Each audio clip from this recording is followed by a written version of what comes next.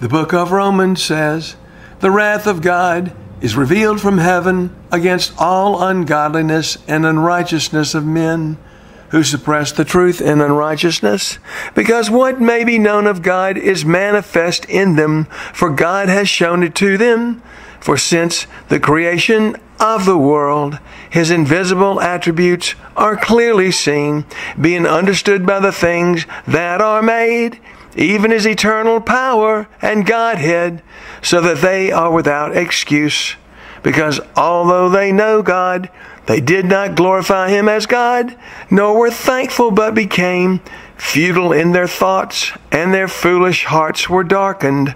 Professing to be wise, they became fools, and changed the glory of the incorruptible God into an image made like corruptible man."